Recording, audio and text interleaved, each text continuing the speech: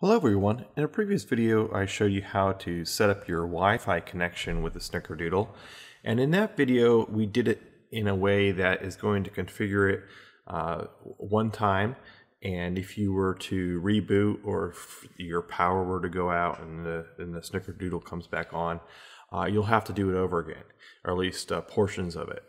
Now, in this video, we're going to set it up so that when it boots, it'll automatically connect to that Wi-Fi. Now, you still have to do portions of that previous video, so if you haven't watched that, go back and watch my setting up the Wi-Fi connection video, and you'll need to do that at least once, so you'll have your settings good to go. But then we can continue on with this. So let's go ahead and get started with setting it up automatically. Okay, first of all, I can't take credit for the actual step-by-step instructions for what needs to happen here. If you can find these, what I'm about to do, on the forum, the critical forum, and Chris here posts the script that we need to use, and he put this in the interfaces file that's found under the etc/network directory.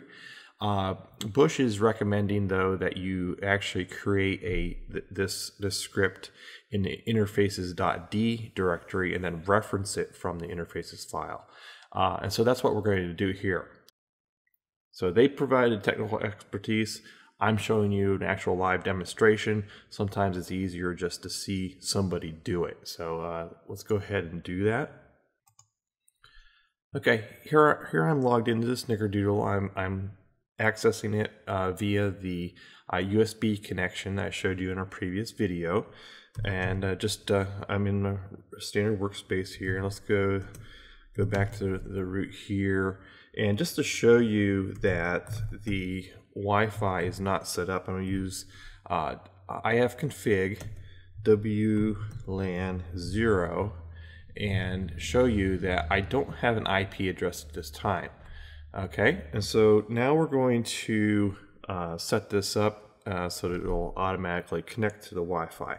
Now this is the point where if you haven't watched my previous video, you do have to edit. I think it's a WPA_supplicant.conf. You need to update that file to access your router. So you need to do that still. But otherwise, let's look here what we have here. We need to go to our etc network directory. Let's do here, yeah, and then we're going to change to the interfaces.d. And if we do a list there's nothing there right now. We're going to use, let me clear up the screen here so we have it. Again, there's nothing there. We're going to use nano to create a file. And we're going to call it WLAN 0 because that's the name of the interface that we're setting up. Okay, and I'm going to try this one way just to copy and paste. So I'm just going to copy these lines one by one and see if this works. There we go. And I'll give you the link to where you can find this on the forum in the description. But this is quicker than just you watch me type and then I make an error and then it doesn't work. I wonder if it would do multiple lines here. I only have two more. There we go.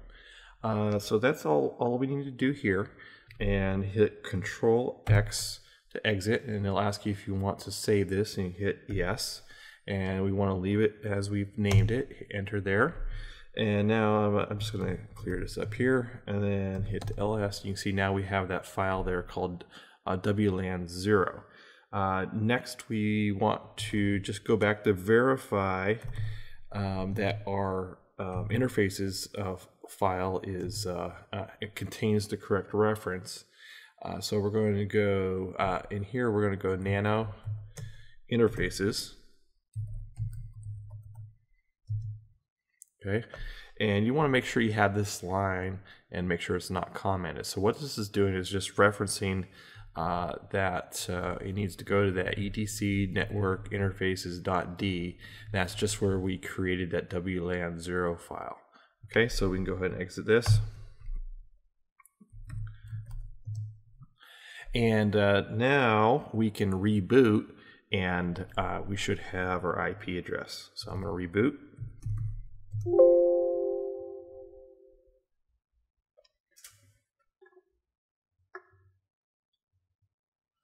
All right, there we go. Now, just to I'm going to clear this again.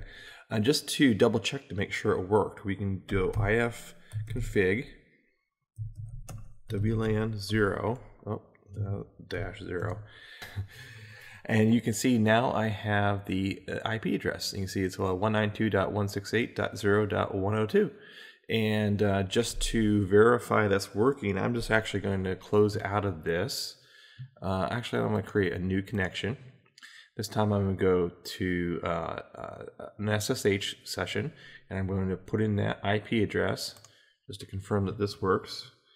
And this showed up over here. And remember, it's snickerdoodle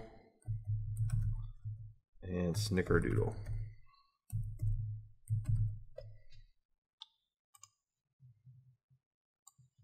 And there you go. There's that. I'm accessing it via the SSH in this session right here.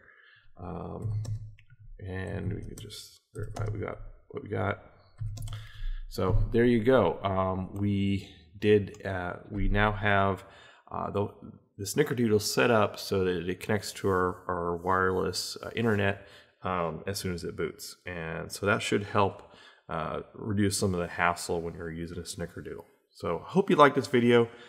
Please subscribe. Please like it if you like it. And if you can, support the channel. And we'll talk again real soon.